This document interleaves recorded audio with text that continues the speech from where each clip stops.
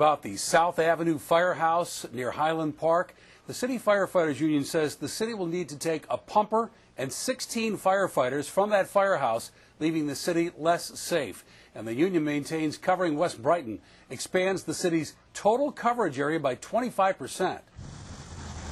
The City Fire Department just completed a 4-year cost-cutting plan, and the Firefighters Union says it's now a frequent practice for fire engines on the east side of the river to respond to fire calls on the far west side and vice versa. In a letter to Mayor Richards and City Council members, Union President Jim McTiernan says the merger with the West Brighton Fire Department will spread the resources of the Rochester Fire Department even thinner. Everything that we have said was going to occur has occurred. McTiernan says response times haven't necessarily decreased, but the number of fire companies on the scene immediately has been reduced. He raises the issue of 3 fatal fires in the city in the last 6 months, with serious firefighter injuries as well.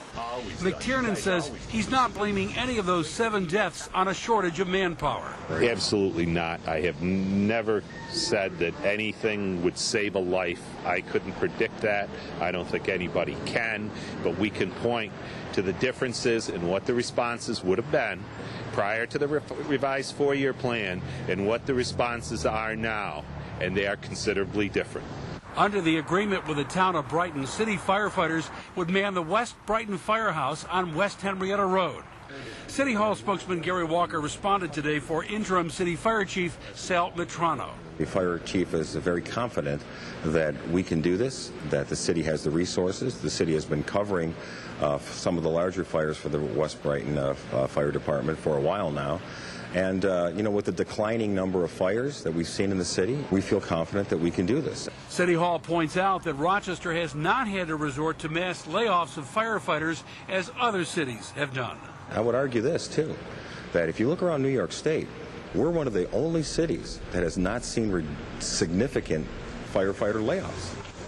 For the last 8 years under an agreement, the City Fire Department has responded to all structure fires in West Brighton, but tomorrow they will respond to all fire calls as the primary responder. Rich? So what happens to the West Brighton Firehouse now and the people who are staffing it as of this moment? Well, the changes, according to Brighton Supervisor Bill Maley.